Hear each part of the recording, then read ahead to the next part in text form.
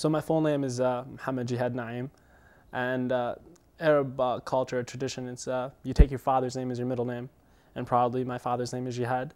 So post 9/11, I'd say more of like previous, I guess, that the term jihad, the name jihad has been like held the connotations of Islamic war, or to wage war against your religion, such as like the cartoon characters against the Prophet. So you've been called a jihadist, you know what I mean?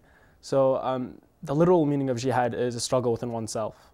So I hate that the connotation of itself has kind of like ruined the name. It really has tarnished it in many ways.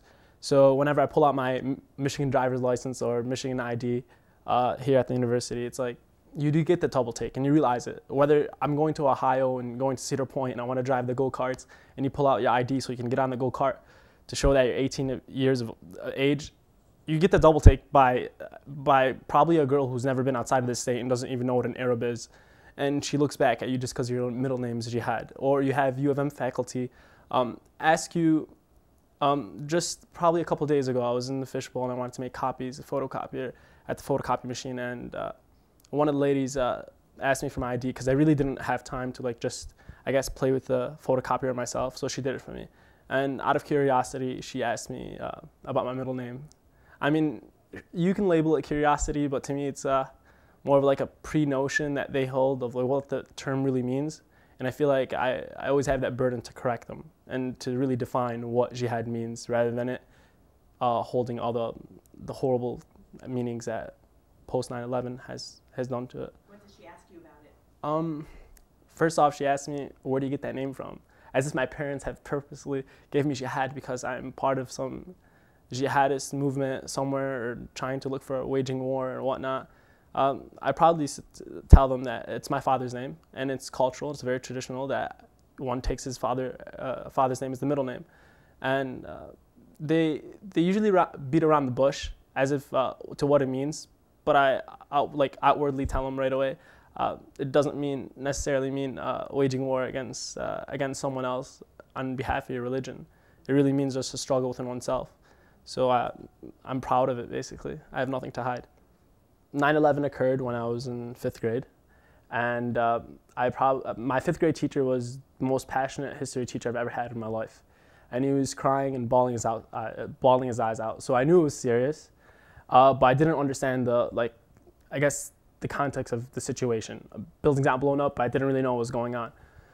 So when I went home, I guess my parents are really, really big on watching Arabic news channels, Al Jazeera, etc.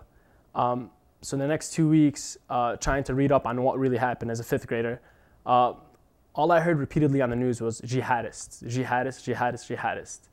And my father, his name being Jihad, I thought he'd have some clue on what it meant. So as a young kid, I'd ask my father, what does jihadist mean, you know? And he really didn't give me a straight up answer, I guess.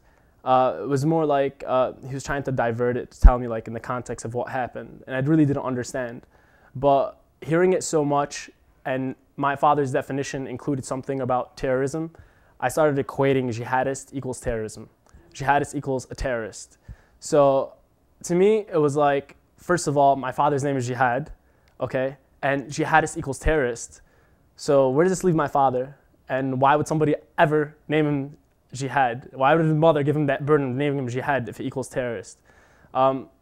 So from there on, I guess, I started picking up more on online articles, trying to figure out what it means. And it wasn't really until, I guess, I took myself out of like my comfort zone in high school, later in high school, especially in college, and started taking more MCAL classes to learn like what jihad truly meant. And I really didn't learn the definition of jihad until, 11th grade, I'd say. And that's a 6-year gap between 5th grade and 11th grade from when it actually happened, and equating it with terrorism the whole time.